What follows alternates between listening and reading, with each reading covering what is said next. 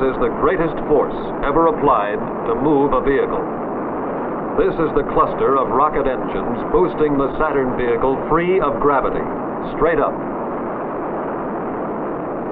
Saturn is the largest rocket ever produced by the United States. Not a military rocket, Saturn was designed solely as a space vehicle. It can carry multi-ton payloads into Earth orbit or to the moon. And the scientific space exploration by Saturn rockets will lead eventually to placing a man on the moon and returning him safely to Earth. But all the missions planned for Saturn hinge on one essential element of space rocketry. If we fill a sphere with highly pressurized gases, there can be no action and reaction. The pressures are equal in all directions, and the gas remains motionless. But if a hole is cut in the sphere, the pressurized gas rushes to escape. Thus we have an imbalance of pressure in the sphere in these two directions.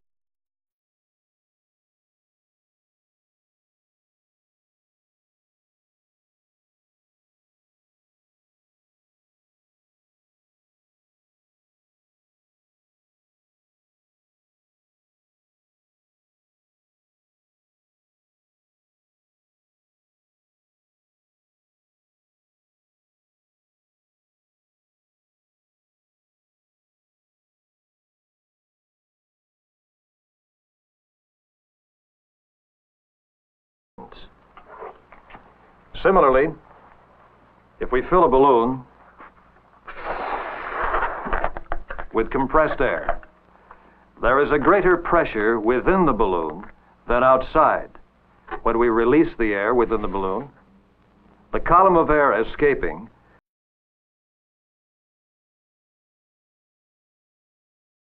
sets up a momentum going in one direction, and the reaction in the other direction, acting as pressure on the interior of the balloon, propels our little rocket.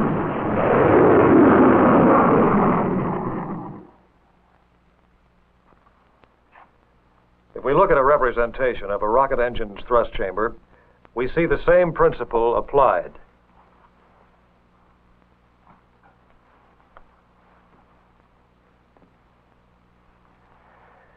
Through combustion in the thrust chamber, great amounts of energy are released.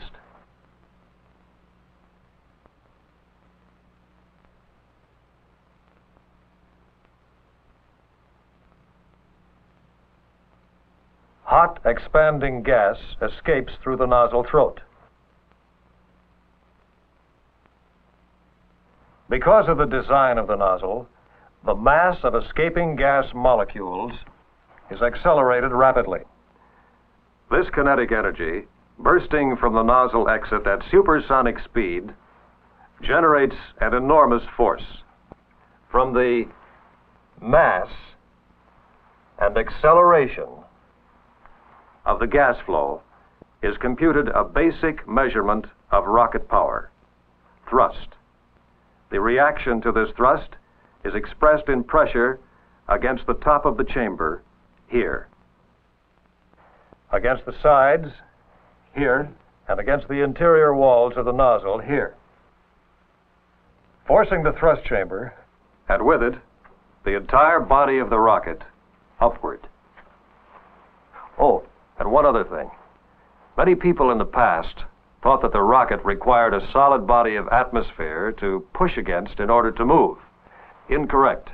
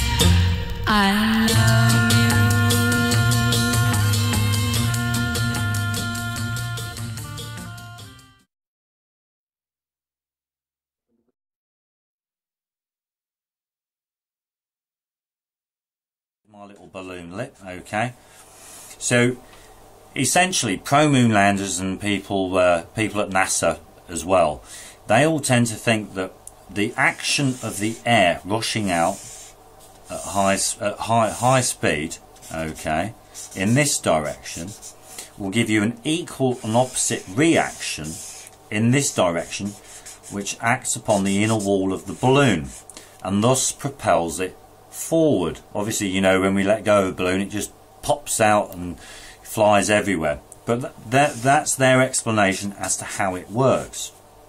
Okay, now if we take a look at a rocket engine, okay, a rocket, what we'd see is that here's my little rocket. Okie dokie, dum dum dum. There's my nozzle. Pretty good, eh?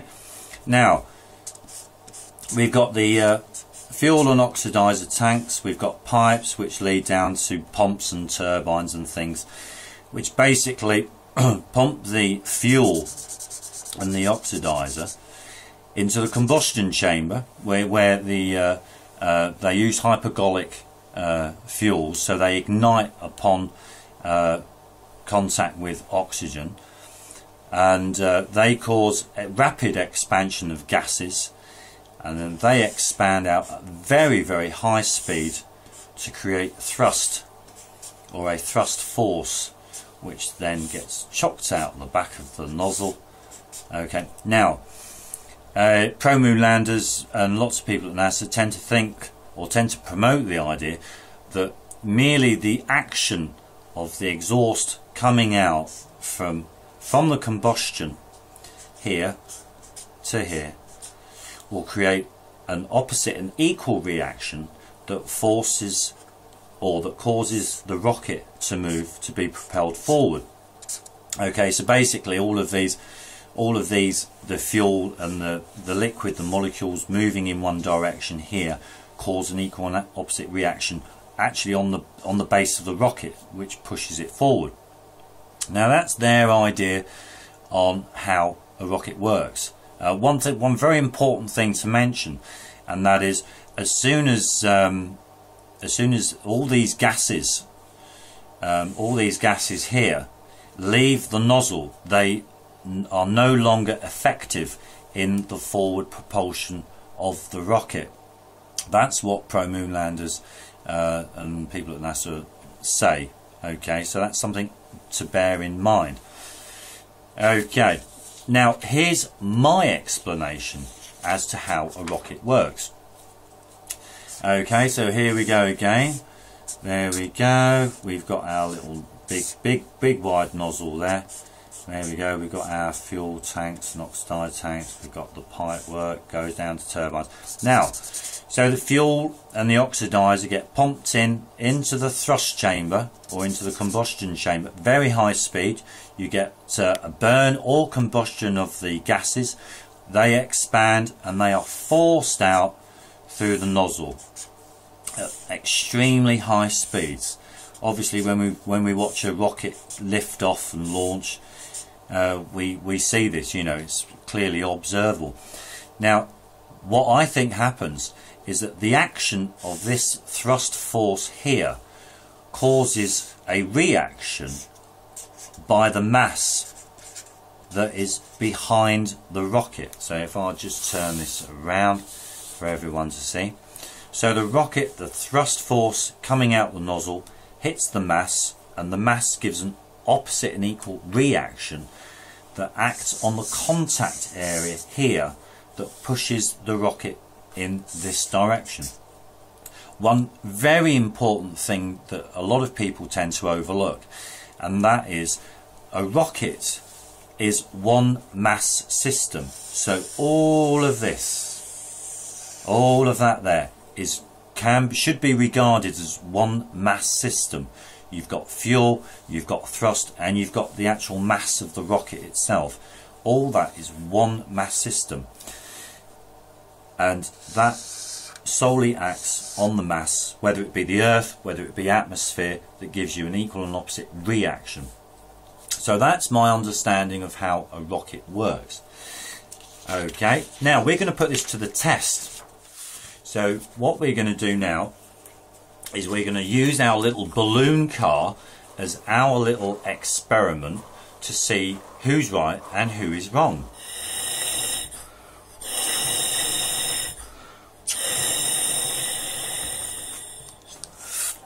There we go, and see how well it performs. See what it does. There we go. So we've blown up our balloon, and there we go. There we go. And as you can see, there we go. It's going pretty well. What I'm saying basically is that the air just coming out of the straw acts on the atmosphere that's in the room, which causes a reaction which then pushes the whole lot forward. Because you've got to remember, and that is that the air coming out of the straw actually moves with the vehicle. It doesn't get left behind or anything, it actually moves with it. That's why we have to remember that it's a mass system. Okay, so how we're going to check to see whether who's right or who's wrong is what we're going to do. We're going to divert the air that comes out of the straw. On landing, however, deceleration is wanted, and then thrust reversers are used. These are flaps that move to divert the gas forwards rather than backwards through the exhaust.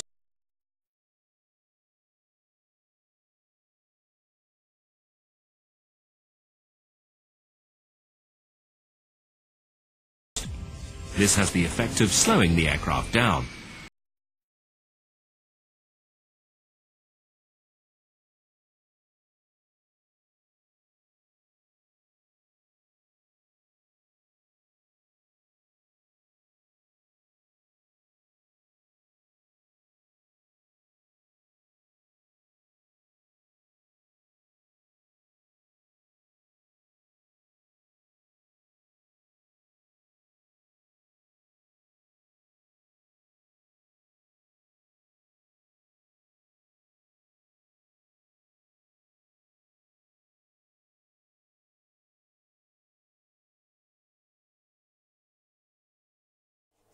We can do this simply by using a piece of paper. We're going to attach. There we go. Now I'm going to put the paper. I hope everyone can see this. There's at least a 2-inch gap there. I'm not sure whether everyone can see that.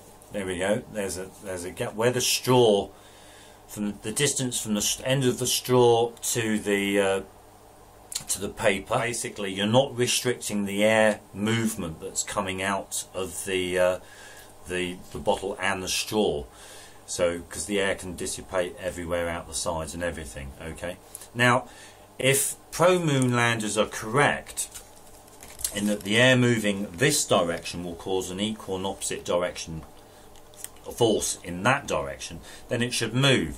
Whereas if I'm correct and that it needs the mass of the atmosphere to act against, this shouldn't move, basically. Okay, because we've actually diverted the thrust force of the balloon car. Okay, so we're going to now put it to the test. So here we go.